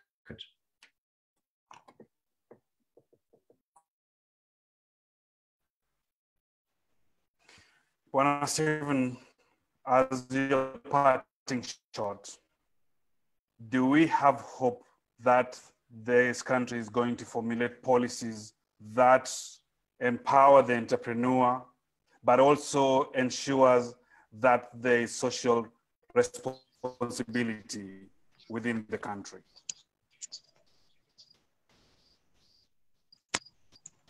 I still believe that we have spots of voice of reason here and there that will stir the conscience of our leaders, I think, to focus on the right things in this country, in politics, in governance, and in everything. Otherwise, if we turn our heads away from that, we shall necessarily have to be reminded by serious issues arising like industrial unrest, and the disruptive effect is what will possibly force our leaders to think twice about whether they are leading this country properly or not. So I have hope that the voice of conscience in the name of NGOs, the original NGOs, I think were perfect. But the level of responsibility and accountability is deteriorating. I don't know where this satanic force is finding room in our midst, I think, to turn us away from being good to one another and doing the right thing for each other. So let's also start the religious fraternity, I think, to use their spiritual power, I think, to put this country on the right track. That we may all live the way we want to in terms of loving one another and helping one another in whatever position we are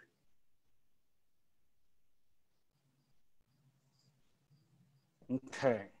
Thank you so much. Thank you so much, Stephen. Terian, as you unpitch your tent, is there hope for the entrepreneur in Kenya?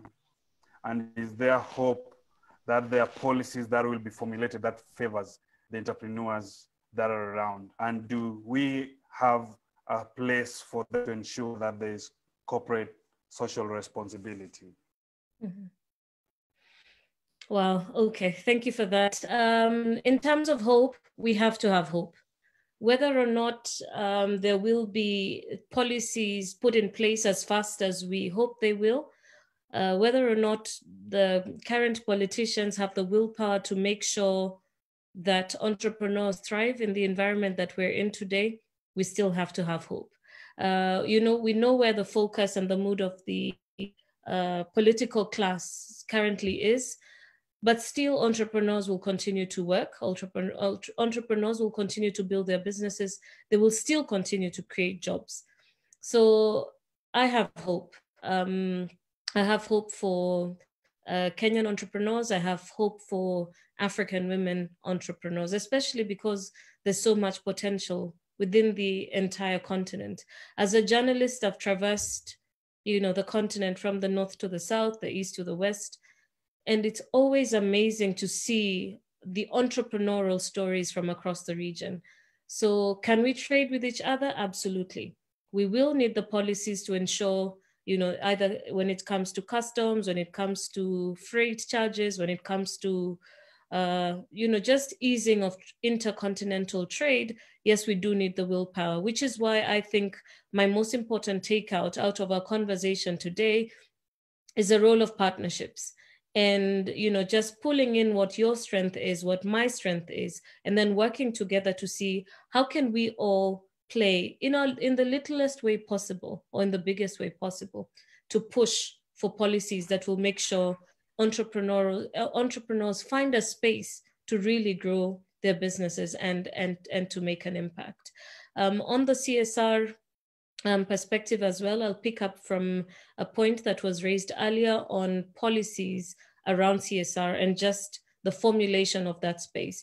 I do not know within the Kenyan space how that has been, if that has been very successful. I have seen and I have covered stories across the continent of CSR and shared value initiatives that have made a difference in the lives of many, many young people. My challenge now would be for small entrepreneurs to also find spaces where they can make an impact within, you know, the social community as well. You know, just making or connecting the dot between the social space and the economic side of things. But I think it starts here. It starts with such conversations. It starts with, you know, a panel like this as well, which is bringing in different thoughts, different views, and different challenges to us as well.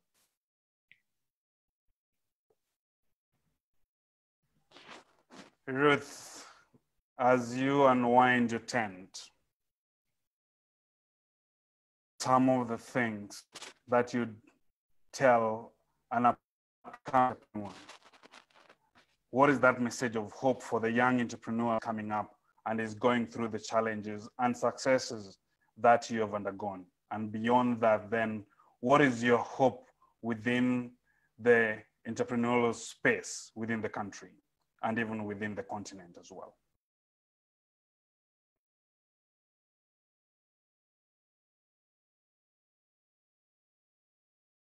Okay, there you go. There are a lot of people who want to get into business. This is the time actually for a lot of people to start questioning, you know, with, I mean, this whole COVID thing happening, there are a lot of people who just are like, we have to get into business. We have to do something. There are those people who have been thinking about it. And I mentioned, I think the first thing you have to do is to start.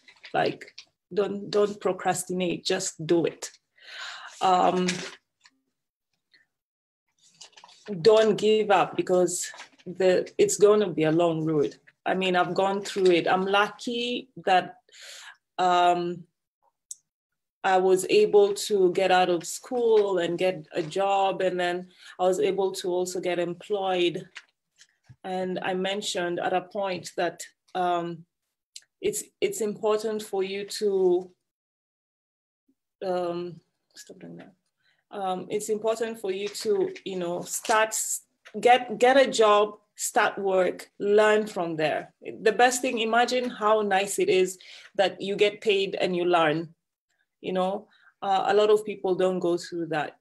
So if you're out of school and you want to start business, at least try and get employed, even if it's for a year. You learn all the tricks and trades from someone else's business so that you don't have to make those mistakes when you start, because that takes a lot of time before you actually understand the strings that go with it. It's also important for you to learn the crafts, like try and be really good at what you do. And I think that's one of the things that I can usually say is an accomplishment. Like, I feel like every day is a learning curve. I feel like I have been able to learn the craft to be better at both making handbags, making clothes, making jewelry. Like, I really can say that I am good at it.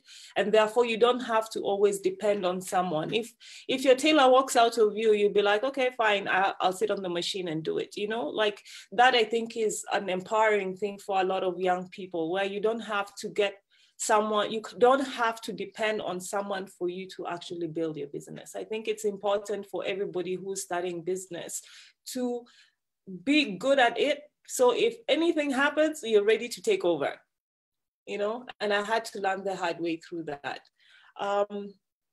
Learn about functions, learn about your market, do as much research as you can.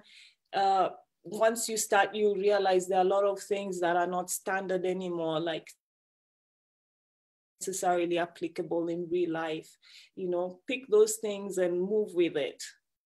Try and build something. If it means, like, for people who are doing fashion, like I said, there are a lot of things I've learned in fashion that is not it's not in the book, and no one's going to teach you about it. But you have to sit down and think about it realistically. Is it applicable?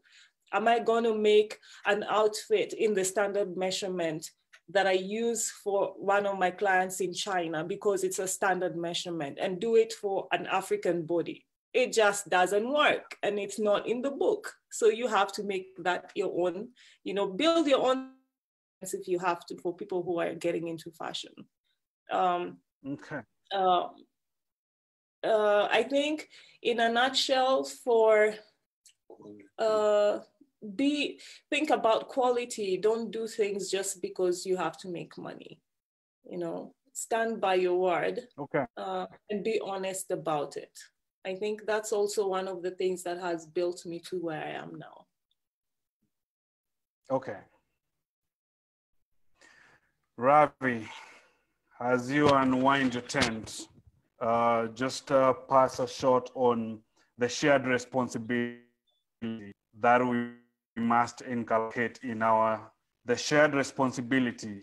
Just talk about the shared responsibility as you wind up your speech, the shared responsibility that we must inculcate into our entrepreneurs and the startup businesses that we have.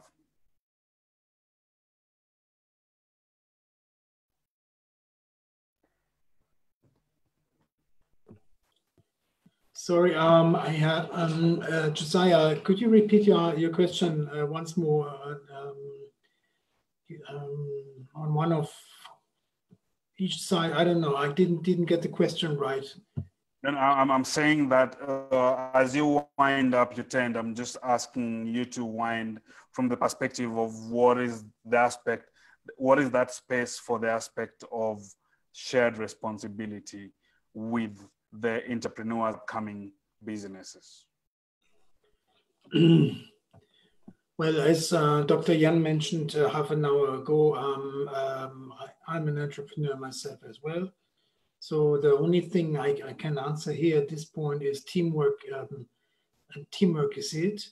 So I really also like the aspect of respect, which Ruth pointed out several times also in our interview.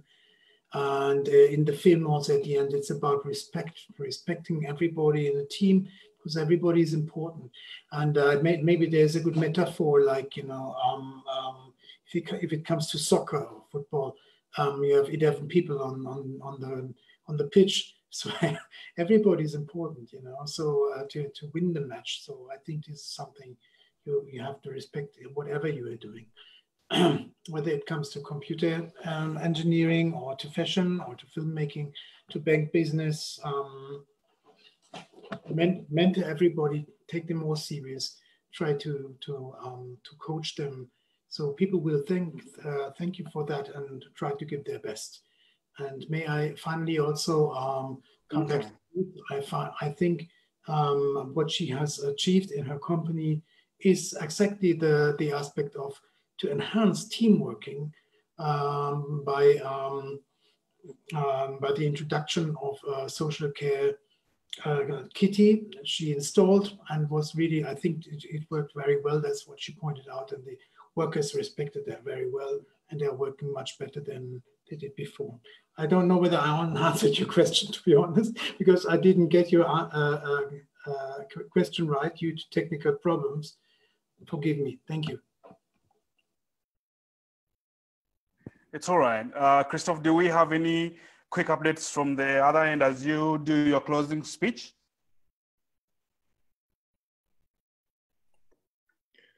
Sorry? Do we have any other updates from the online fraternity as you do your closing remarks? The discussion is still going on, so many more tweets coming in. I think by now we are trending on number 2 already, so maybe we can get to the top tonight still. It was a very interesting discussion. As I just said before, in the market, in a social or a free market economy, competition is what is the benefit of it, which makes innovation, which also makes stuff cheaper that we want to buy, because more people will buy it. But when it gets problematic is when the competition doesn't have, is somehow unfair and the state does not intervene and change the regulation. That's when social, or that's when entrepreneurial responsibility comes in. That's what Ruth does with BlackFly. That was other entrepreneurs have to do when the state does not regulate the way it should be to keep the public interest in mind. Okay. Ladies and gentlemen, thank you so much for your being part and parcel of this conversation. And we thank you so much for the panelists. We are heading home, and this is going to be done by none other than the country director for Konrad Adenauer Stiftung, Dr. Jean. The time is up for you to close up, give us the closing remarks for the event that we've had today. Thank you so much. Yeah, thank you, Josiah, for the moderation. And yeah, thanks everybody on the panel that you stayed with us for all the 2 hours and did not leave before that. That doesn't happen all the time, so thanks very much. I think there was a very interesting discussion. I personally learned a lot about the fashion market, which I actually did not know before. I think we had also good discussions about social responsibility of entrepreneurs. And I would like to carry this discussion forward, as I mentioned before. We did start the discussion about how to get obstacles for entrepreneurs out of the way through policy frameworks. After the last video, Terian was part of that. We would carry on with this. We would try to team up with policymakers, entrepreneurs, other people interested in that, to really push for policy reforms that make entrepreneurship easier in Kenya, and also include aspects of social market economy into this. So as I said before, everybody who would be interested in that, please let us know. The easiest way is through our Facebook page. And then we try to work on a mid and long-term perspective on reforms. Of course, we as a German foundation could only support these ideas, and the way forward needs to come from Kenyans.